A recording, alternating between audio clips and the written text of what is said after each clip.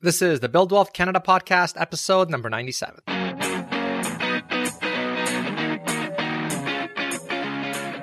Welcome to the Build Wealth Canada podcast, where it's all about becoming debt-free, accelerating your wealth, and taking control of your money. Now, here's your host, Cornell Schreiber. Hey, it's Cornell and welcome to the Build Wealth Canada show. Today, we have a case study of someone that was actually able to pull off an early retirement. So we get to learn how they did it and apply those lessons to our own life. And he also wrote a book that I personally consider life-changing, in particular when it comes to financial independence, early retirement, and achieving happiness. His name is Jordan Grumet, and his book is called Taking Stock, a hospice doctor's advice on financial independence, building wealth, and living a regret-free life. I highly recommend you check out the book. I wish I had it when I first set out on my financial independence journey, and I've also found it helpful in designing the lifestyle that we want in this semi-retired life stage that we're in right now. It's not only available as a regular book, but also as an audiobook over at Audible. In addition to the book, in this interview, we also cover how Jordan was able to achieve financial independence at such an early age, how he figured out whether he had enough to retire, how he ensures that he's withdrawing a sustainable amount from his investment portfolio and not depleting it prematurely in retirement, and tips on how you can reach your financial independence number quicker, and much, much more. If you enjoy these types of episodes or have been enjoying the podcast in general, please leave a review on Spotify or Apple Podcasts. It really helps other Canadians discover the podcast, and it helps me with bringing on top-notch guests for you so that we can all learn from them. Apple Podcasts makes it really easy to leave a rating, but if you're using Spotify, you have to click on the show within your Spotify app and then scroll to the very top to leave a star rating. It's right below the show description, and it literally takes seconds and really helps support the show. So thank you in advance for doing that. And now let's get into the interview. All right, Jordan, welcome to the show. I'm so excited to be here today. Awesome. So for anybody that is hearing you speak for the first time, can you take us through your financial independence story, the path you took to get there, how things actually changed for you once you hit your financial independence number, and what you're doing right now? So financial independence was something that I thought nothing about. It was almost an accident for me. I grew up wanting to be a doctor. My father was a doctor. He died when he was 40 and I was 7 years old. And I wanted to walk in his footsteps. I never thought a thing about money, wasn't worried about finances. Part of that is because I grew up in a privileged middle-class family. But my goal was to become a doctor. And that's what I pursued. In the meantime, I was lucky enough that my parents had modeled great financial behavior. So they always saved at least half of their income. They invested in real estate. They side hustled. All of these great financial lessons they taught me without specifically saying them. But I grew up watching them do these things. I indeed did become a physician and found that as opposed to it being joyous, I got burned out really, really quickly. And at some point, I realized I can't do this for the rest of my life. I had been practicing medicine for about 15 years, and I was burning out and getting exhausted and started to look at ways that I could leave the medical field. And I started asking myself the question, how much money do I really need not to work again? That took me to my accountant and financial advisor that gave me vague answers that I wasn't particularly happy with. Eventually, in 2014, this guy named Jim Daly, the white coat investor, had a book that he just wrote about personal finance for high net worth individuals. He sent it to me to review because I had a medical blog at the time. I read his book. It changed my life. It introduced me to the idea of financial independence. That sent me down the rabbit hole, and I knew immediately that I was financially independent. I actually, from all that great modeling from my parents, I had enough money. I could do what I want. Strangely enough, as opposed to being excited, which I was for a moment or two, I had a panic attack. And I realized that I had spent so much time worrying about getting out of medicine and then figuring out the money surrounding getting out of medicine that I had no idea who I wanted to be, what I wanted to do with my life. And I had this connection to my father that was the last wisp of a connection from all those years ago that he died. And I had to come to terms with this idea that I was going to leave medicine, something that still connected me to him. So all of that was really, really difficult. And it took me years from that point on to start trying to figure out what is my true purpose and identity? How do I start to pursue them? And how do I pull away from specifically the parts of medicine that weren't serving me anymore? Interestingly enough, I did find that one part was serving me, which was taking care of the terminally ill and dying or doing hospice work. And also exciting is that I found that hospice work started informing my work in personal finance. I had started writing a personal finance blog and doing a personal finance podcast, Earn and Invest. And I found the perspective of my dying patients could actually add to those financial conversations. And that was a revelation. Mm-hmm. That's awesome. And when you were on your way to financial independence, what is the process that you did to figure out whether you actually had enough to retire? So after reading The White Coat Investor, I did some basic calculations. And, I think 25 times your yearly spending is not perfect, but at least at that point, you have a vague idea of what enough looks like. And I had never even paid attention to how much I spent each year. I just knew that I put a lot away, but I had never been careful about looking at the numbers. So once I figured that out, I multiplied 25 times my yearly spending. I'm like, oh, that is kind of a vagary of a financial independence number. And then I can start looking at my life and getting more specific. Mm-hmm. But that was that kind of first calculation that I did, or the 4% safe withdrawal rate, right? Taking your net worth, multiplying it by 0.04, and then coming up with how much that portfolio will afford you every year and seeing if that will fit your needs. But those were the kind of like those basic first calculations. Yeah, what I often think about when people ask me for advice around this particular subject is what's a good process to take? Because you don't want to just take the 4% rule sort of blindly and just follow that to the letter and just ignore everything else. Because there's all these different things, all these different variables, and also so many levers that you can pull that could actually potentially let you even leave your job many years earlier. And I mean, you talk a lot in your book about how you want to find some sort of meaningful work that you actually enjoy, that you would be even willing to do for free. But hey, it actually tends to generate money as well, which can help you. So I find, as a kind of warning, right, is because people get really excited about the 4% rule. And I find it's a very inspirational thing as well, especially for someone that hates their job or they're getting burnt out. But it's like, there's other things you need to do as well. So do you have a particular maybe net worth number in mind that you think is useful, where someone's like, okay, I'm getting pretty close to the 4% rule. I'm not there yet, but maybe if I pull certain levers, I can actually quit my job now. Like, so one example would be, okay, if I'm willing to work, let's say part-time or, 10 hours a week doing a side hustle that I actually enjoy, maybe then I don't need 4%. I need less than that. Do you have any advice around that? Well, I do. And this is actually some of the push of the book. See, I think our problem is we start with the financials and then work our way back to what we want to do. Yeah. I think we have to actually do it differently. I think we have to start thinking about purpose, identity, and connections first.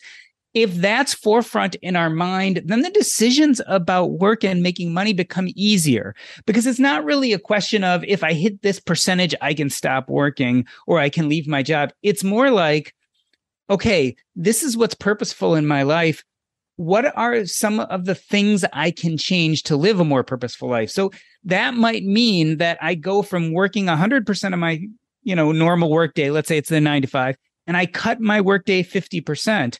By doing that, I might not be able to retire for 10 or 15 years later. But that other 50% of the time that I've just gained, I'm going to do something really purposeful with it. Now, that purposeful thing may generate revenue, which means you can either then pull away from the parts of the 9 to 5 you don't like or retire early, or it may not. And it just means, again, that you've started to go after purpose sooner than waiting until that retirement someday. And so I think we really have to stop looking at those numbers and more look at this idea of what do we want to do with ourselves? Because the whole point of financial independence actually is not net worth. The whole point of financial independence is to live a life full of purpose and meaning. So you can slow down that progress towards financial independence, quote unquote, if you can start bringing that purpose and meaning in sooner. And so that's why I get caught up with numbers too, because the truth of the matter is, I think the numbers limit our belief about our own opportunities. And that if we can let go of the numbers a little bit and start thinking more about what we want to do with ourselves, all sorts of opportunities open up. Right. Yeah. So it's not like, oh, I have to hit 1 million because I think I spend roughly 40K a year. It's like the traditional example, a typical example used with the 4% rule. And then, okay, well, I'm not, because I think some people maybe get discouraged where they look at that. Maybe they're just getting started. Maybe they have a small amount in their investment portfolio. And it's like, this $1 million seems impossible. and they've sort of quit even before they started, right? And because it's sort of demotivating, I imagine, for some. Whereas I like your approach where it's like, well, hold on, what if you actually structured your life in a way where it's not all about hitting that 1 million or whatever that number is in the quickest possible time? There's other things to consider. What if you actually structured your life so it's enjoyable now instead, right? While it's still moving towards that. So very, very interesting. And if you're being thoughtful with your money, believe it or not, wealth is built while you're busy doing other things. So if you're thoughtful about your money and you can put some away in the stock market or into real estate or what have you, that money compounds and builds. So a lot of people get towards financial independence way faster than they thought. The key, again, is to have that good life, to live that life you want to live now, and let the money compounding and the wealth building happen kind of behind the scenes. For sure. And then now that you have hit your financial independence number, what is the process that you do or calculations that you do now to ensure that you're withdrawing a sustainable amount? So, things like, again, 4% rule we already brought up. Some people use like a variable percentage withdrawal, spending floors and ceilings, things of that nature. Is there anything that you sort of found works well for you that you gravitate towards? Well, believe it or not, I've had the luxury of not even worrying about that, because when I did finally decide to really cut back on medicine, the part that I still liked doing, the hospice work, the part that I do even if I wasn't getting paid for, I happen to get paid for it. And so I spend about 15 hours a week at most doing hospice work, but it pays me, a pretty nice salary. And that money, funny enough, allows me generally not to withdraw. Now, my wife also has been in this crux where she's not ready to retire yet, even though we have plenty of money, but she still identifies a sense of purpose with going to work. So at this point, we haven't really had to worry about drawing down, because the truth of the matter is we generate revenue either way. But I think those things you were talking about are important. I mean, I think recalculating every year, looking at what you spent, looking at how your safe withdrawal rate is serving you, probably, I think all of us should try some passion side hustles or some passion jobs. If they happen to generate revenue, it just gives us more fuel to go live and do what we want to do. If they don't, then again, we're living more of a purposeful life. But as you were saying, there are all these levers we can toggle if we find that the money is starting to run low. I'm not saying that we should all stop working when we're far away from having that 25 times or 4% safe withdrawal rate. I'm just saying that it's exactly that. If you're going to focus on a number, the stock market's going to change tomorrow, and you may or may not even get to that number yet. So it's way more important to just focus on life and realize that you can pivot. And especially if you've been building your sense of purpose and identity together, you can pivot to doing something that's purposeful for you, that where you make a little money in case things go in a direction you don't want them to go. And then you mentioned how doing the hospice work. I remember there was the one famous book as well, I believe it was called like Regrets of the Dying, if I remember correctly. Bronnie right? Ware's 5 Regrets of the Dying. Yeah. And then so it's interesting because, I mean, you've had, I guess, a similar experience, right? Because you also work sort of in that capacity. Can you tell us some of the key lessons or commonalities that you find or that you found as you've worked with patients, things that us people that aren't in that situation should probably know to help us live a more fulfilling and happy life now, instead of, like you said in your book, instead of waiting until we have that really catastrophic moment and then, okay, now let's do the life evaluation. Like, hold on, well, what if we did it earlier and lived a meaningful life the entire time instead? The funny thing about it is that the 5 regrets of the dying, believe it or not, are also the regrets of the living. We just talk about them when people are dying because it becomes crystal clear. My goal is to take those lessons and make them crystal clear way before we get a terminal diagnosis. So generally, it's not money that people regret, right? They don't regret that they didn't spend more nights and weekends in the office. They don't regret that they didn't hit a certain net worth goal. They regret that they didn't have the energy, courage, or time to do things that were deeply meaningful to them, right? They realized that they didn't even put in the effort to thinking about what was deeply meaningful to them until they found out they didn't have enough time, which is what often happens when people become terminally ill. So what are those things that you want to make sure you do before you die? Who are those people you want to reconcile with or make sure they know that you love them? What are those hobbies? What are those things you want to learn? I mean, every person, it's different, but we have these certain life goals that we tend to put off because it's difficult and it's scary. We're afraid we're going to fail, or maybe we think it's way too aspirational. The key is to start thinking about those things now. No one regrets failing. Like, a lot of people are worried that if they try to do this big thing in their lives that they're anxious about, and they're like, I may fail, so I don't want to try. On their deathbeds, no one regrets trying and failing. They regret that they didn't try. And that's what I've kind of really tried to get to people is it takes courage to start trying to truly think about your sense of purpose and identity and to act on them and to start living a life that's true to them. And it's courage that's well worth it. I can tell you that from dealing with the dying over and over again. It's well worth putting in the time and effort and even heartbreak now to start thinking about these things. Mm-hmm.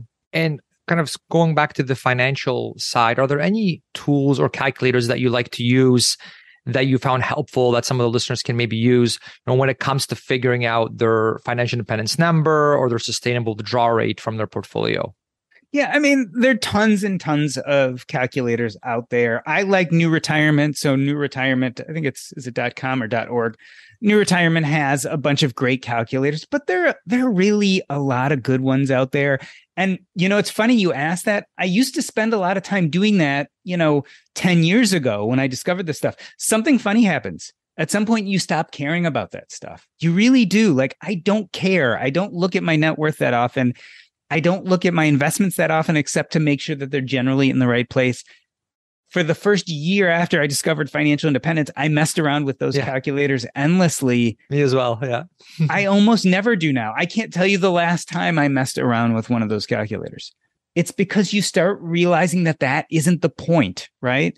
Because again, the day changes, the stock market goes up or down, and your net worth number is now different, and the set of calculations changes, right? So you can't even control all those variables that you're using constantly are changing. It becomes an exercise in futility. Again, it's fun in the beginning. And I think a lot of people do get a sense of joy out of working the numbers in the beginning. But at some point you move on. And I think a lot of people, once they start getting the general gist of it, will stop looking at those calculators and start thinking more about how can I build a better life today as well as for tomorrow. Yeah. I found them to be a good anxiety reliever once you are approaching FI or like even after you hit it, just because you're not used to being retired. And so you kind of, I remember like crunching and recrunching the numbers just to make sure I didn't make a mistake and trying other different tools. And it kind of helps. But like you said, eventually you're sort of like, okay, there's only so many times I can press the recalculate button where it's like, this is getting a little redundant now. And again, doing that does not solve really the primary challenge of retirement and where you're trying to figure out, okay, well, what are you going to do with your time now? How do you have a meaningful life and all of that, right? Like those are really important questions that you have to tackle them eventually, right? Yep. Another easy one I forgot to mention is FireCalc. Oh yes. Yep. FireCalc. That's a pretty easy, good one, simple, free, a certain reasonable number of variables, but for sure. But again, kind of as we said. Yeah, I remember using that one as well. Yeah. For a lot of the listeners of the show, they're in Canada. And so those are, at least FireCalc, I know it is an American one, but you are able to tweak the different variables to sort of make it apply a little bit to you in Canada or to make it still kind of apply. But realistically, just for everyone listening that's sort of in that Canadian camp, once you get close to that, you really should be meeting with a fee-for-service financial planner anyway at that point, just because like we already talked about, there's all these levers that you can pull. And so you don't want to base all your decisions on an online calculator you found, even though they're incredible. Some of them are really, really good. You want things that are more custom to your specific scenario because you may be able to actually retire years earlier than you think, potentially, right? Like what Jordan was saying, depending on what you choose to do, right? Maybe you do like a side hustle thing that you love doing that actually pays, and now you can actually retire earlier. So, or leave that job you don't like earlier. So yeah, I just want to mention that just for all the Canadians, because that's the challenge we have here in Canada, right? Is we have these really good tools in the US, and then how do we apply them as Canadians? We need a good process. And now a quick message from one of our sponsors. No one has a business like yours with all its strengths and challenges. This Small Business Month, you need a hiring partner that adapts to your needs. You need Indeed. With Indeed, you don't spend hours on multiple job sites looking for candidates with the right skills when you can do it with just Indeed. You can also find top talent fast with Indeed's suite of powerful hiring tools like Indeed Instant Match, assessments, and virtual interviews. One thing that I love about Indeed is that it makes hiring all in one place easy because it does the hard work for you. Sponsor a job and boom, Instant Match shows you candidates whose resumes on Indeed fit your description immediately after you post. With Instant Match, you can start hiring fast. And according to Talent Nest 2019, Indeed delivers 8 times more hires in Canada than all other job sites combined. So start hiring now with a $100 sponsored job credit to sponsor your job post at Indeed.com/buildwealth. The offer is good for a limited time. Again, you can claim your $100 credit now at Indeed.com/buildwealth. Terms and conditions apply. If you need to hire, you need Indeed. And now back to the show.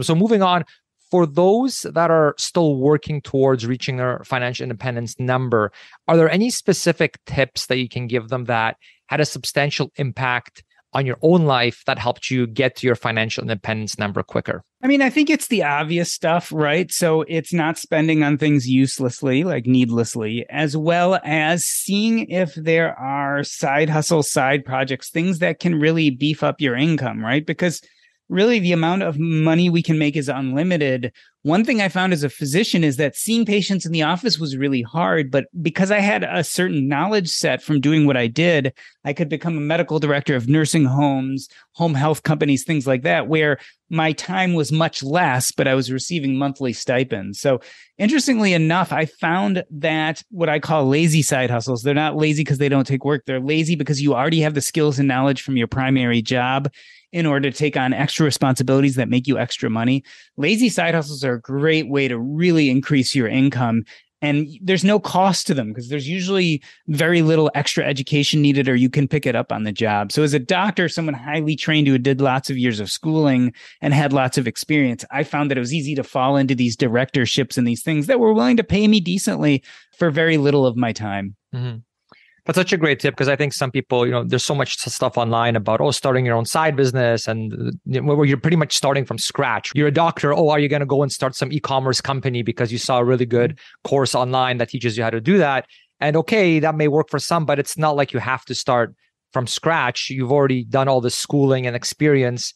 It seems like a way you can fast track things a lot better instead of just like, okay, let's just put all that training on the back burner and do something from the very beginning, right? Here's an added benefit. When I started doing these medical side hustles, one of them for me was hospice work because I joined a group and started helping them as a director. And that became my passion. So I started a side hustle on something I was vaguely interested in. It increased my bottom line every month while I was trying to get to financial independence quicker. And it eventually became the thing that I wanted to spend my time doing regardless. So it really ended up being something very passionate and part of how I really identify myself today. And that started as a side hustle. That's incredible. Yeah. So not only using that as a efficient way to make more money to hit your FI number quicker, but also using something like that. It could actually become a thing of self-discovery where you figure out your true, which is fantastic. Yeah. And then because a lot of these, like I spoke at the high school I went to a few months ago, which was wonderful, but then trying to give advice to these teenagers. And it's, how do you figure out your passion, right? When you're at that age, some people have it figured out from like, they know they want to be a doctor from grade 5. Most people, I think, don't really know yet, especially when they're that young. Yet we're forced to decide, okay, what major am I going to do? That kind of a thing. So to your point, how even as an adult, so much of this is you try it, because you might like it and then you might hate it, you might like it, but you might find that sort of golden nugget where you're like, wow, I love this and it's fulfilling and it pays money and it doesn't feel like work. And that's like the gold mine, I think, right? Like the sort of on a Venn diagram where it checks all the boxes. So that's fantastic. I really like that. That sounds like such a really good approach. Here's a good pro tip for side hustles. No one really says you have to be passionate about your 9 to 5 or your, what we call a W-2 in the US, right? No one says you have to be passionate about that. But if you're going to take on a side hustle, it should be one of two things. It should either be really easy, quick money, or it should be something you're passionate about. We're talking about side hustles here. Easy money or something you're passionate about. If you only do those kind of side hustles, you're going to win, right? Because in the first case, you're going to make money and probably not spend a lot of time doing it. In the second case, you might not make a huge amount of money, but it's going to be something that helps you fulfill that sense of purpose and identity. And if you happen to make money, then you've really hit the jackpot because you can start doing more of that and not only making money, but living that more purposeful life. Yeah, I remember hearing an example from you. It was either one of the interviews I've heard you do with other podcasters, or it might have been in your book where you take that approach where maybe that side hustle that you enjoy starts making money. And now you're able to, let's say, cut your hours at your primary 9 to 5. So now you turn that into a part-time, 20-hour a week instead of a 40-hour a week thing. And for the other 20 hours, you're working on your side hustle. And now you're pumping so much more time into the side hustle you actually enjoy that's now going to grow way quicker than when you were just working on a days, evenings and weekends. And then eventually that can surpass your 9 to 5, where now you're doing your side hustle full time now, but it's actually something you enjoy doing. So I thought, that was a big light bulb moment, I think, for me, and I think for a lot of people, where that sounds like a really good path, instead of just grinding it out in a job you dislike that you're getting burned out from, waiting to hit that $1 million or whatever it is that your target is, right? Yeah, I want to be real specific about this because, listen, I come from a place of privilege. When I decided that I was done working, I looked at my finances and I was pretty close to financial independence. Not everyone comes at it with this kind of privilege. So the point being is, this idea that you can start subtracting out of your life things you don't like from work and have a better life and be more purposeful, that's easy for someone who's financially independent. But a lot of people say, hey, I'm young. I'm just barely paying my bills. How am I going to subtract out of this job that I don't like now? And that's why I think it's being really specific about this idea of especially young people using other tools besides money, right? We have the tool of money, but we also have the tool of energy, our passions, our connections, our community. Start using some of those other tools to develop these passion side hustles and things like that, so that you do have some leverage, even when you're just barely paying your bills. Because a lot of people come up to me and they say, yeah, it sounds great for you, this doctor who makes a lot of money and you're financially independent, but I'm 22. I just got out of college. I have a subpar job that's paying me just enough to put money on to put dinner on the table every night. And they're like, there's no way possible I could start thinking about purpose now. And my goal is to start getting those people to really think about purpose too, and then building in things like passionate side hustles that not only are a good use of their time, utilize the abundance of energy they have because they're in their 20s, but also eventually might start creating that tool of money too, so that they can get out of those 9 to 5s and 8 to 6s that they don't like. And then once you hit your financial independence number, what were some of the mistakes you made that you think could have been avoided knowing what you know now? Yeah, the big mistake is I waited until I got to my financial independence number to figure out who I was or what I wanted to do with myself, right?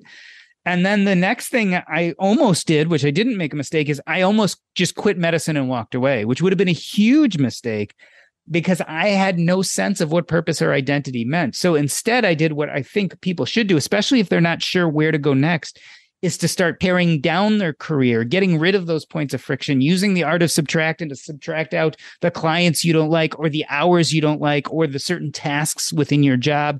Now that you're financially independent, you have a little bit more control. You can start getting rid of those things that you don't like and look at your job and see, is there anything that you do like? Is there anything in your job left that still has a sense of purpose and identity? Because you want to hold on to those things. Get rid of everything else. And then that extra space and time you've created, you can use to pursue other passionate, purposeful things. And so I think that was a big problem that it could have been for me and is for people a lot, is they just up and quit their job and then they have no idea what to do with themselves. And I really think it should be a much more gradual process of figuring out who you are and what you want to do with your time. And like I said, kind of subtracting out the worst parts of your job first and see if there's anything worth hanging on to. Yeah, that was a life-changing thing when I read your book, was kind of what you just said there, of looking at it, things from that angle, especially once you hit FI. Because I think in your case, if I remember correctly, you had your own practice, and then that was a lot of time, and it included everything that's involved in having your own business, essentially, right? And then I think then you switched to being basically on contract, but for someone else. And so you got rid of so much of the things you hated. And now it removed a lot of this headache, and now you're focusing on what you want. And then you kept tweaking it, I guess, right? So eventually you're only doing the things you actually enjoyed. Did I recollect that correctly? Yeah, it was a refining process. So I got rid of my own practice first, and then I was just seeing patients in the nursing home and doing hospice work and a few other things. But then the nursing home was stressing me out because I was getting calls in the middle of the night. So I got rid of that. Then I was working more full-time for hospice, but I didn't want to work nights and weekends. So I just stopped doing nights and weekends. Eventually, I ended up a contractor with this hospice, where I work 10 to 15 hours a week, no nights, no weekends. Most of what I do is actually done on the phone or by text. And it's really an easy, good life. I still feel like I have this huge impact on people's lives, but I've gotten rid of all the bad stuff. Like all the stuff I didn't want to do is gone. And to me, that's perfect. And you know what? This could last for a while, but healthcare changes, businesses change. Maybe the business won't need me anymore. Maybe regulations will change. And then I'll have to pivot again. But for now, this feels like the best, most purposeful use of my time. And by only doing it 10 to 15 hours a week, I have tons of time to write a book or to do a podcast or to do other things that I've now built into my life that really fulfill me and feel like I'm doing what I want to do with myself. How long did it take you to know yourself this well, where you know exactly what you like, what you don't like? Because I know a mistake that I've made in the past is I kind of had this expectation like, oh, I'm old enough. I should have all this figured out. I should already know all this about myself and what I like, what I don't like. And then I remember in your book, you mentioned that it actually took you a while to figure all this out and to make these tweaks, that this was not something you figured out in a week. And then you're like, oh, my life is now fully happy and optimized and I'm only doing things I like. How long did it actually take you? It took years. I mean, I read Jim Daly's book in 2014 and I mostly left medicine in 2018. In the middle of that, I did a huge dive into the financial independence movement. I started my own blog where I wrote every day, which was almost like an online diary where I was hashing out how I felt about these issues. And then eventually in 2018, I was like, okay, I'm out. Like, I'm just going to do this little bit that I want. But I had been refining and refining and refining up to that point. None of this stuff is easy. And part of the reason I wrote this book was because there was no other book to help me figure this part out. Like, I always say figuring out the money is easy. And when I say easy, that doesn't mean it isn't incredibly hard work. It doesn't mean that everyone's going to get there, but it's easy to know how, right? You get this idea of, I need to make more money. I might need to side hustle. I need to spend less. I can calculate what looks like a financial independence number and tweak it accordingly. I can use math and science, but trying to figure out how to actually use this tool, this superpower to live a good life, and then furthermore, learn how to live the good life in the process of getting to that superpower, as opposed to waiting until you get there. That was something people don't really talk about much. And so that's why I felt so passionate about using this experience I got from the dying to really try to put this down on paper so it would make sense. So people could say, this is how I go about being purposeful. This is how I go about figuring out what to do with financial independence. Because I feel like we've done this lousy job of really defining what financial independence is really for, because it's not about money. It's not about bank accounts. It's not even about not working again. It's about taking our limited resource, which is time, and filling that time with the most meaningful and purposeful activities. And that was kind of the idea behind this book, is how can I help people get there faster and start filling those time slots with more meaningful things? Because we only get a certain number of time slots. Everyone's slightly different, but time passes no matter what we do. And so that was really my thought process. Awesome. Yeah, I'm glad you said that expectation of, hey, this can take you years to figure out.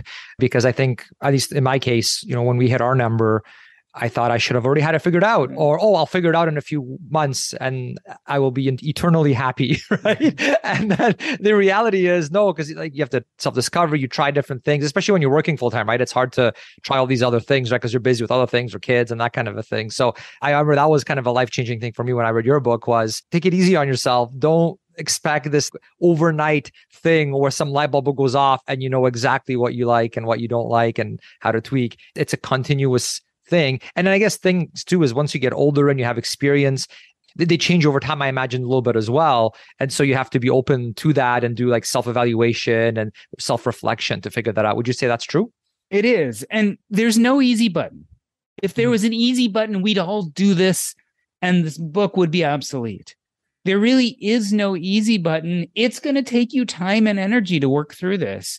It's going to be no fun sitting down and doing some of these purpose activities, thinking about what it's like to feel like you're on your deathbed and trying to define what you would be regretful that you didn't do. This is hard work. It makes you think about your mortality. You have to come face to face with the fact that our time on this earth is limited. It's uncomfortable. And so if there was an easy button, I would hand it to you and say, just push that button and you'll be there. But it isn't. It's going to take you years. It's going to take thought. It's going to take pivoting. And even at this point in life where I feel fairly settled and I feel like I'm living the life exactly what I want to do, that could change in a year or two. I may have to reevaluate. I mean, that's the nature of life, is it changes. And that's okay. I mean, that can also be the flavor and spice of life too. And so it's both exciting and scary at the same time, but we've got to be willing to do the work on some level. For sure. Yeah. And I really like in your book how you, at the end of the chapters, you had an actual actionable list of things to do to help you figure all these things out yourself, which I thought was fantastic, right? Because we're talking about these things which are somewhat philosophical in nature. And then it's like, okay, so I get it. I'm sold. It's important. I agree. We got to figure this out. But then how do you what's the next action that I can do to actually do this? And in your book, you have that. So multiple times, right? Like on different chapters, you have different parts you're trying to work through. So it's sort of like a workbook as well, but in a very, very good way because it's practical. And so that's great.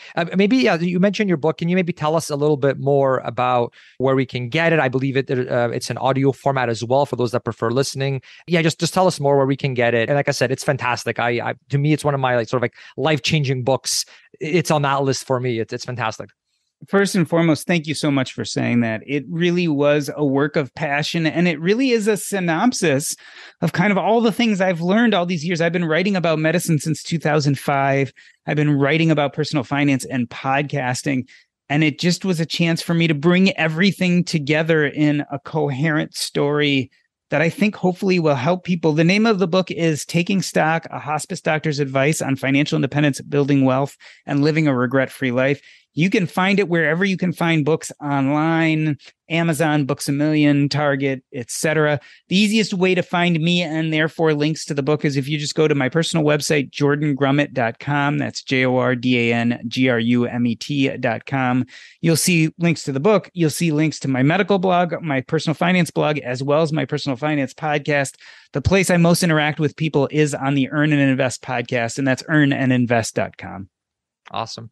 Yeah. And again, we have a lot of Canadians that listen to this podcast. And I will say that Jordan is from the US, but the book is very, very, very much so applicable to Canadians because we're not talking about you should put this in your Roth IRA account and you're like, oh, what is that? I'm in Canada. That doesn't apply to me. That he doesn't talk about that piece. He talks about, I would say, more critical philosophical things that you're going to have to figure this out anyway, eventually for yourself, just to be happy and fulfilled, when you hit your FI number. And so he helps you get there no matter really which country you are in, because these are more like human things that we need for self-actualization, fulfillment, happiness, as opposed to, hey, what is the latest tactic to save, a few basis points on this ETF? That he doesn't really go into that. Wonderful book. And then, thanks for letting us know about where we can get it. Thank you for having me on. It's been a great conversation. And I'm just excited to get the book out there and hopefully it help people. No problem. So one of the fascinating things that I recall hearing from you when you were being interviewed by Paula Pant is that you actually went through a depression once you hit financial independence. And I think this sounds very surprising to most as the sort of underlying assumption that I think most people have of financial independence is that once you reach it, you basically quit your job and you have all the time and money you need to focus on being consistently happy. What triggered that depression in your case? And what can we all learn from that experience so that we don't fall into that same trap? So I had built up financial independence and financial stability as such an important factor in my life. It clouded everything else. It became the sole focus. And when I got there and realized, in a sense, there was no there, it was a mirage. It was a number on the paper that A, could change from day to day, and B, didn't really solve any problems except my most basic money problems. I'd been so excited to get there. I thought that was what was going to solve everything. And when it didn't tell me who I want to be or what's purposeful in my life or how I should spend my time, I got depressed. And I think this happens to a lot of people. I think you get to this point where you build it up as this really important thing and then realize what you thought was the answer wasn't the answer. It's one of many tools. But that was when the hard work needed to begin, because I didn't do the hard work before. What I want all the people reading my book is to actually start doing the hard work from day one. I didn't. And so it was a real depressing moment. It's like, imagine you are climbing to the top of the highest peak, the highest mountain, and you're about to get there and declare to the world that you've reached the highest peak, and you get up past those last few steps stand tall and look up and realize that you are on the bottom floor of what ends up being an even higher mountain. Mm-hmm. And there's just this daunting moment where you realize I was going after the wrong thing. And what I thought were the heights weren't the heights at all. Mm-hmm, mm-hmm. I climbed the wrong mountain because I lived a life thinking it was this way. And, if only I did some more of this self-reflection, like you pointed out in your book, and self-discovery. I mean, that's kind of how you want to, it's almost like if you're lost in a forest, then you want to try to figure your way out. Well, probably you want to make sure you're going the right way first, right? Because you don't want to spend days going the wrong direction. And you're like, whoops, now I got to backtrack. I mean, I could see that being a very big emotional hit for sure. And it's natural. And so I guess my message to you, because I think a lot of people get to this point, is yes, there is hard work to come, but it's doable hard work. And you have this wonderful tool in your pocket now, this extra money, this financial independence. Now that you have the boon of this great tool, use it. Allow that to be the tool that helps you really start looking into what you want out of life. It's a superpower. And so that's exciting. Like, it's exciting as opposed to getting depressed the way I did. In retrospect, I should have been really excited because although I was at the beginning of my journey, I was well stocked and had everything I needed. I just had to then do it. Yeah. You had the financial means and the time to figure this out, right? That's true. Now, for me, as somebody that is not in the medical profession, being a doctor seems like one of the most meaningful and fulfilling careers that one could have, as you're literally, saving lives, or at the very least, vastly improving the lives of others in a significant way when you're working on your craft. Yet you decided to move from that to the field of communication, through your book, through your podcasting, your speaking, writing about matters relating to personal finance. Did you ever feel like you were helping less or not achieving your maximum amount of positive contribution to society by focusing on personal finance? You're helping others in personal finance still, right? But focusing on personal finance instead of like literally saving lives and healing others as a doctor. Well, I have two thoughts when it comes to that. One is my dreams of what being a doctor wasn't the reality of what it became. So even when I walked in to the office as a full-fledged physician, I didn't feel like I was helping people nearly in the way I thought I would be, right? That dream of running in, giving the specific treatment that's going to save someone's life and poof, voila, they were better and the family congratulating you. All that kind of stuff we dream up as kids is not at all what medicine is like. It's a lot of paperwork. It's a lot of computer work. It's a lot of failing, patients failing, you failing. It's a lot of worries about things like malpractice, something we have a lot of in the United States. And so it didn't live up to the dream of what I would thought it was going to be. The other issue was I had always identified as a communicator. I just didn't know it. Like I was sneaking away from medicine to write a medical blog or to public speak or to do all these things that I called hobbies and was fitting into the small increments of time that I could spare when I wasn't running my busy practice. That was always there. The difficulty was that identity of being a doctor that I was wearing like a cloak on my outsides didn't really match the identity on the inside of being a communicator, which is what I truly was. So I felt a lot of shame and embarrassment. Being a doctor never felt good to me. So as I've transitioned to more of a communicator role, I was able to keep a piece of being a doctor, the hospice piece. So I still have that wonderful sense of I can help people, I can change the world, I can be there for people in their time of most medical need. So I'm lucky enough to have a piece of that doctoring that still fulfills that. Mm-hmm. But I also realized that in the personal finance world, you can affect people too. Having these important conversations changes people's lives. And I can't tell you how many times I've been at a conference and someone walked up to me and they said, I heard that podcast episode you did, and it made me think about something I'd never thought about, and my life has changed since. Or someone here just heard me speak at another conference and comes up to me and says, I heard that 2 years ago when I went to this conference you spoke at, and I really changed my life because of it. When people say those kind of things, you realize that we all have the ability to affect the people around us. It's easy to look at professions like doctoring and give them all the credit because they're there, saving people's lives. But the truth of the matter is we all have this innate possibility of touching the people around us. And when we do that, we create ripples that move through the ocean and affect hundreds, if not thousands of other people. The person you help goes on to feel better about life and help someone else, and it spreads. So I have a much different feeling about that than I used to. I realize that it's an excuse to say you have to have some degree or be in some profession to change people's lives. I think by going about quietly being good human beings and helping the people around us in whatever humble way we can changes the world. Mm-hmm. And so that's what I kind of think about now. That's wonderful. I get a lot of questions from listeners of the show if I know of a good organization or person that can help them optimize their finances, do their financial planning, and answer any questions that they may have. I spend a lot of time researching on who I can actually wholeheartedly recommend and use myself when it comes to financial coaching. And as you know, there is a lot of conflict of interest here in Canada where you can easily fall into the trap of going with a financial planner or financial advisor, thinking that they have your best interest at heart, but really they're just trying to persuade you to buy some expensive investment product from them so that they can earn their hefty commission. So the organization that I personally use and recommend for coaching, financial planning, and optimization is called Enriched Academy. They are as legitimate as it gets. They actually coach Canadian police officers and have actually been implemented by the government of Alberta to be in their schools teaching financial literacy, and they're already in over 400 schools and colleges. They don't sell any investment products, so they are totally unbiased, which is a key reason why I decided to take part in their coaching myself, as their advice is 100% geared towards benefiting you as opposed to trying to earn some commission on the side. So the special page that they set up for Build Wealth Canada listeners to get a free one-on-one live assessment call is over at buildwealthcanada.ca/enriched. That's buildwealthcanada.ca/enriched. Give it a shot. It's free. There's no obligation or anything like that if you try them and don't think it's a good fit. I hope you give it a shot. And now back to the show. In your book too, you talk about focusing on enjoying the journey instead of just the destination by focusing on what you call the climb.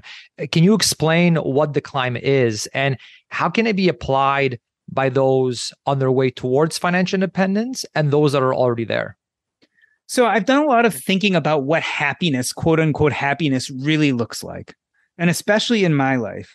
And so I've talked a lot about purpose, identity, and connections, doing things that add to the sense of purpose, identity, and connections, I think is a big part of it. But we also have to put in perspective this idea of goals. Like I've been an achiever my whole life, whether it was going to medical school or winning awards or having certain positions or making a certain amount of money. I was always going after these achievements. And the problem, a little bit like financial independence, is I would get to that achievement. And instead of being happy, I would feel a little bit bereft and then feel like I'd have to go find the next achievement. Yeah. And it became a treadmill that didn't feel very good. So what I now think of happiness is much different. And I call it the climb. And what the climb is it's getting involved in things that are very purposeful and meaningful for you. But instead of looking at the end goal as the most important thing, I really want to do things or take climbs where the process brings me joy. And then regardless of the product, whatever that task achieves, regardless if I think that part is a success or failure, it makes me happy or gives me joy to be involved in the process. So let's talk about something that really is meaningful to me. It's podcasting. I love podcasting. It's the thing I really want to spend most of my time doing. I could set a goal of having 1 million downloads from the Earn and Invest podcast every month. That's a huge goal.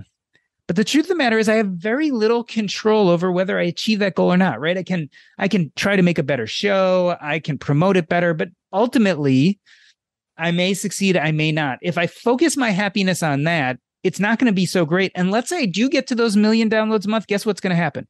Either I'm going to be petrified that I'm going to lose them, or I'm going to start thinking that 1 million isn't enough and I need 2 million. Either way, I'm not particularly happy. So when I think of the climb and I put a podcast into that idea, I love doing a podcast because I love doing it. I love the moments in front of the mic where I'm asking those questions and we're having those great conversations. So to me, that's a perfect climb because I love the process. So that's part one. Part two is, although I might never reach that huge goal of 1 million downloads a month, I want to have climbs in which I feel like I make some incremental gain. So maybe I get 50 more listeners a month.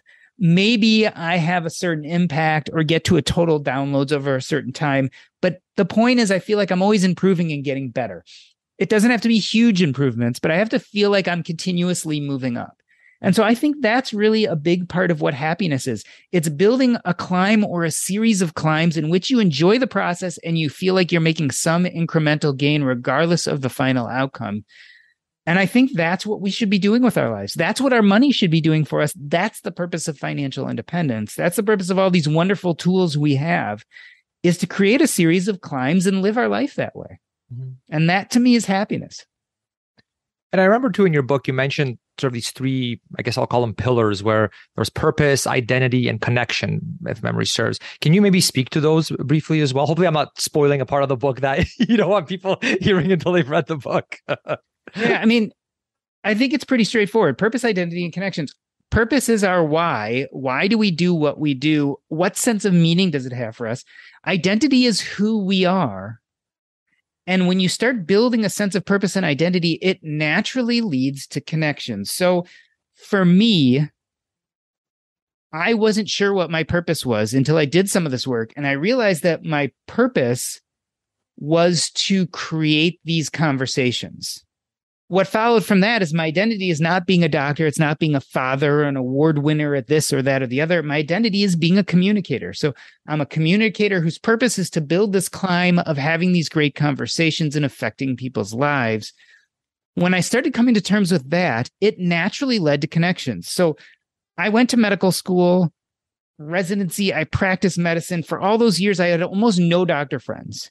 I hated hanging out in the doctor's lounge in the hospital. And when I went to a party with my wife and people were talking about what they did for a living, I felt shame. And the reason why is my purpose and identity were off. And so I didn't like talking about what I was doing because it didn't really fulfill my needs. When I did start understanding this idea of being a communicator and identifying that way, I started to go to personal finance conferences. And within minutes, I was creating stronger bonds than I had created within years in the medical community. And that's how I kind of knew that the purpose and identity led to these connections. I had finally met my people. And that's what helps you really pursue these climbs in your life. And it keeps happening to me. So by understanding my purpose and identity of becoming a communicator, I developed a lot of connections, including a guy named Grant Sabatier, who read my writing and said, dude, you need to write a book about hospice and personal finance. And when he said that to me, I realized it was something that was incredibly meaningful to me that I hadn't had the courage to do. I always kept on saying, there's too many barriers. I might fail. I shouldn't do this. He gave me the courage, but not only that, but the wherewithal and the know-how, because he knew agents. He knew how to write a book proposal.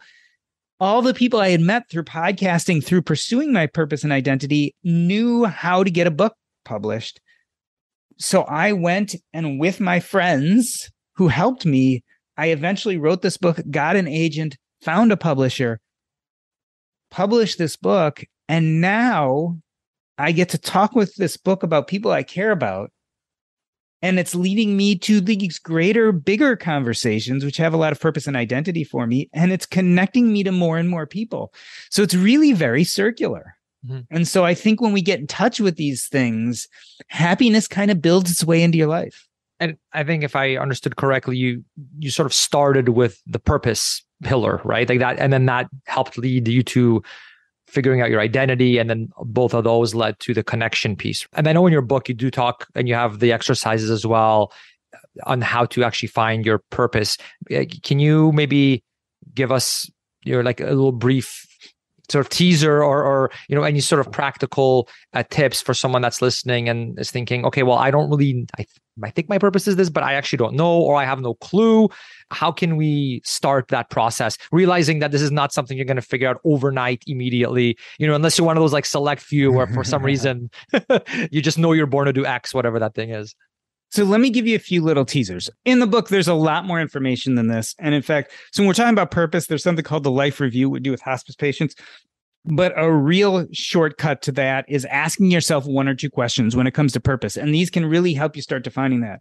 One question is, if you can imagine yourself on your deathbed bemoaning your life and thinking, I really regret that I never had the energy, courage, or time to, whatever you fill in that blank with is probably germane to your sense of purpose. So the visualization of being told you have a terminal illness, it allowing you to think very clearly about what you truly want to achieve in whatever time you have left. I think that's a great purpose exercise. Another great purpose exercise is to just think about, when was the last time you woke up in the middle of the night excited by an idea and you couldn't go back to sleep?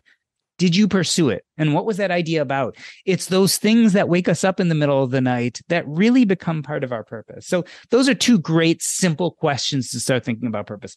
When it comes to identity, my favorite exercise is to say the statement or ask yourself the question, I am, and then fill in the blank. And you got to do this over and over again. The first time you do it, it's going to be simple, something like your profession. I used to say, I am a doctor.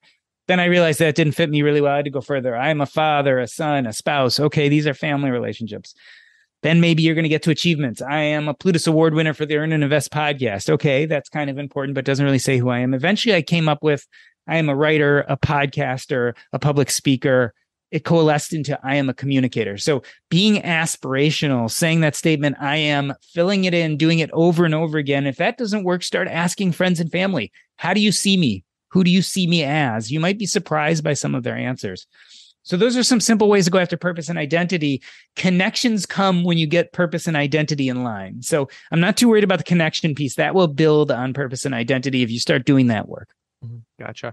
And then after achieving financial independence, we have all this time to do what we want. And on the one hand, we want to enjoy what we worked so hard to achieve. However, if we just live a life of pure relaxation and hedonism, that ends up being very unfulfilling.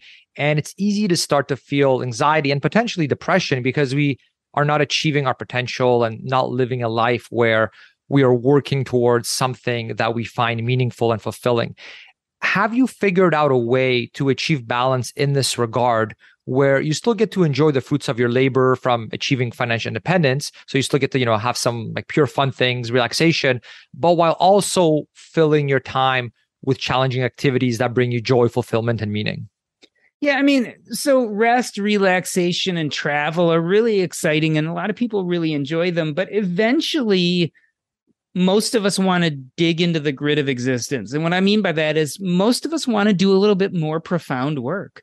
So the wonderful thing about getting to financial independence is you have a lot of time and space to structure your life the way you want to, where you have kind of slow time and downtime when you feel like it. And then you can do work and do some of that harder thinking activities at other times. I guess really my goal is, why don't we start trying to figure this out again while we're still in the midst of working and before we're financially independent? Because these are really life practices, and we need to start figuring out how to feel joy when we're in our 20s and 30s and 40s before we're financially independent. We need to start figuring out how to toggle between work that just makes us money, baldly, versus things we do that are purposeful and really fulfill us, versus things we do because we need some downtime.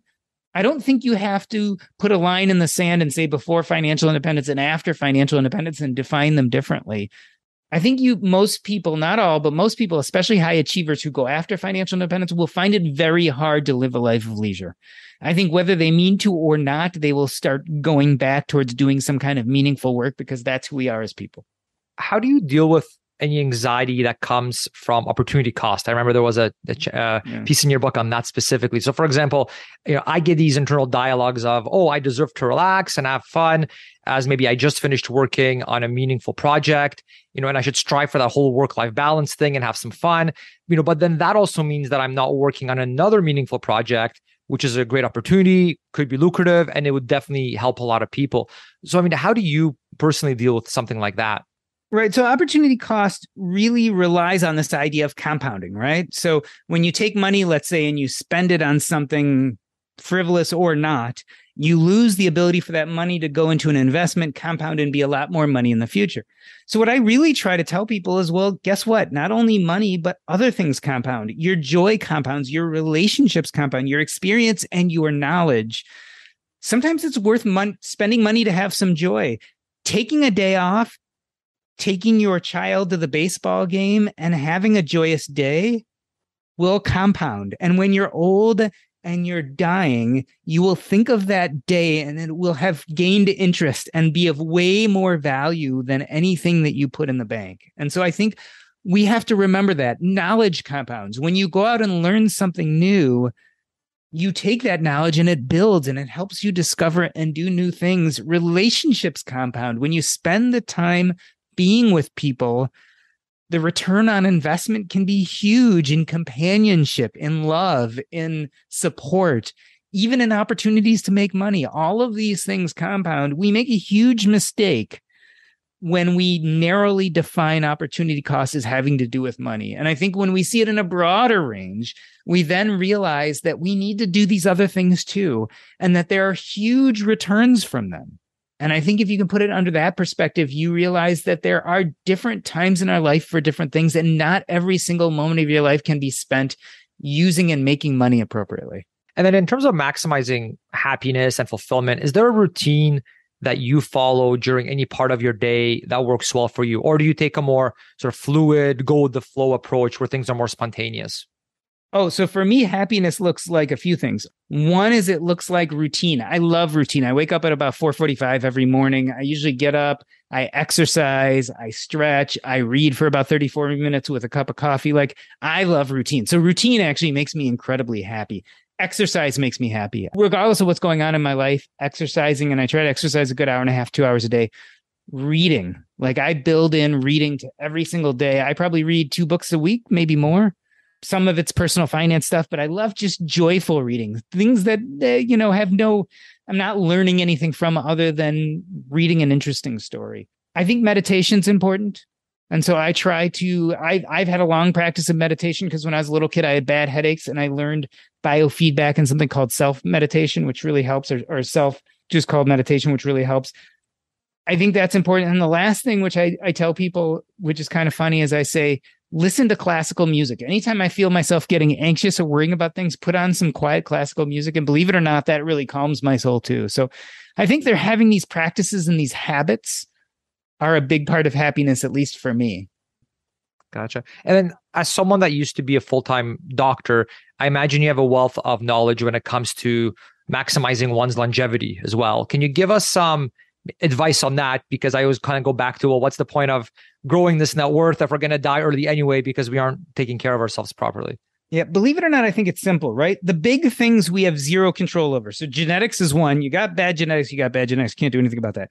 And the other is luck, right? You get into a car accident, someone rams you because they're a drunk driver. You can't really do much about that. So the big two, genetics and luck, we have very little control over. Believe it or not, the rest is pretty straightforward. Like, don't smoke, exercise, eat reasonably healthy, cut down on stress, love people, like be a good human being. If you kind of do those things, wear your seatbelt, right? Like, wear your sunscreen, do the really, really basic health stuff as well as happiness stuff. And perfect is the enemy of good here. Do it good enough and then live your life and let it go, right? That's one thing I've learned is being a doctor and being in hospice and palliative care. You have so little control over some of this that you have to let go of the feeling like you can control it. So do the things that do help you, the basic stuff. And then, find a way to be at peace with what you can't change. Mm-hmm. Do you have any advice in terms of specifically exercise and nutrition? Yeah, I mean, basic stuff. I don't like to get too prescriptive because I'm not being a doctor in this role, but, basically you should be doing at least 30 minutes to an hour of some cardiovascular exercise a day, most days of the week. I tell people, don't do something you're going to hate. Like, it doesn't have to be running a 7-minute mile. You can do a nice brisk walk for an hour a day, and that's good enough, right? And when it comes to eating, as opposed to, again, getting prescriptive, look, if we could try to limit most of what we eat to things we could identify that probably aren't processed, we're probably going to do better than most people, right? So try to eat things where you understand the ingredients and mostly haven't been processed. And if you can do that, you're going to be healthy from that standpoint. I'd rather not be more prescriptive than that. Sure, I think that's not really the role. I'm not really playing that doctor role. But the other thing is, the knowledge changes so often. I think sometimes we just have to look at the common sense stuff. Mm-hmm. Sounds good. Yeah, I didn't mean to put you on the spot there. I just figured I got a doctor on the podcast. I got to at least ask about the longevity piece, especially when we're talking about FI and retirement and all that.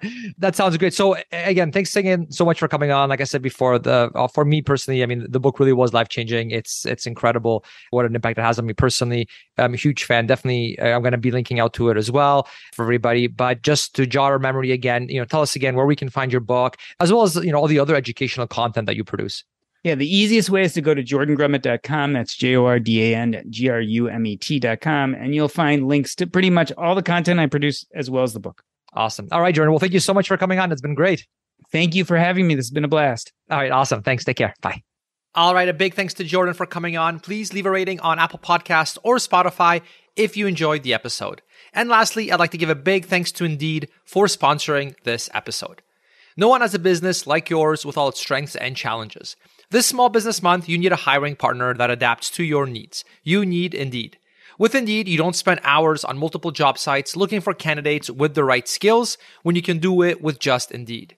You can also find top talent fast with Indeed's suite of powerful hiring tools like Indeed Instant Match, assessments, and virtual interviews. Indeed's hiring platform helps you easily schedule and conduct virtual interviews all in one place. And if you hate waiting, according to Indeed data, candidates you invite to apply through Instant Match are 3.5 times more likely to apply to your job than those who only see it in search. One thing that I love about Indeed is that it makes hiring all in one place easy because it does the hard work for you. Sponsor a job and boom, Instant Match shows you candidates whose resumes on Indeed fit your description immediately after you post. With Instant Match, you can start hiring fast. And according to Talent Nest 2019, Indeed delivers 8 times more hires in Canada than all other job sites combined. Start hiring now with a $100 sponsored job credit to sponsor your job post at Indeed.com/buildwealth. Offer is good for a limited time. Again, you can claim your $100 credit now at Indeed.com/buildwealth. Terms and conditions apply. Need to hire? You need Indeed. Thanks for listening to the Build Wealth Canada podcast at www.buildwealthcanada.ca.